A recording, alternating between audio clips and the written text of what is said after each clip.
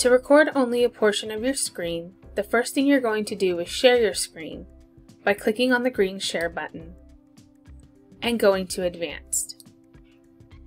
From Advanced, you're going to click on Portion of Screen. Don't forget to share your computer sound and click on Share.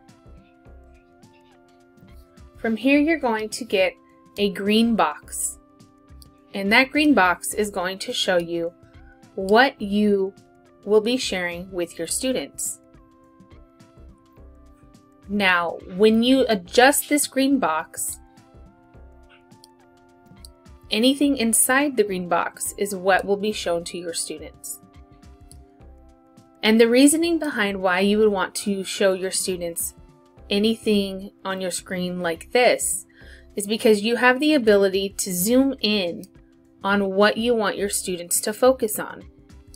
Instead of showing your whole screen and your whole desktop like you would have shown before when sharing your screen. Now let me show you what that looks like on the student side. On the student side, this is what I see with my teacher sharing only a portion of their screen.